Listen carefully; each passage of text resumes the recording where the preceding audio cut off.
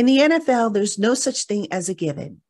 And if you need recent proof of that, look no further than a couple weeks ago when the Indianapolis Colts had a 33-0 halftime lead over the Minnesota Vikings, only to suffer an epic collapse. That's just one of many examples that New York Giants head coach Brian Daboll, who himself has been a part of some collapses in his career, are using as reminders to the 2022 Giants in their quest to get them to not take anything for granted against a Colts team that right now has nothing to play for but pride. So what about this playoff talk?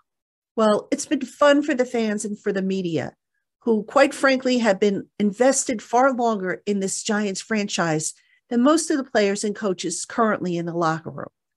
But don't expect the Giants to treat the Colts lightly on Sunday, because the only given to be had in doing so will be heartbreak.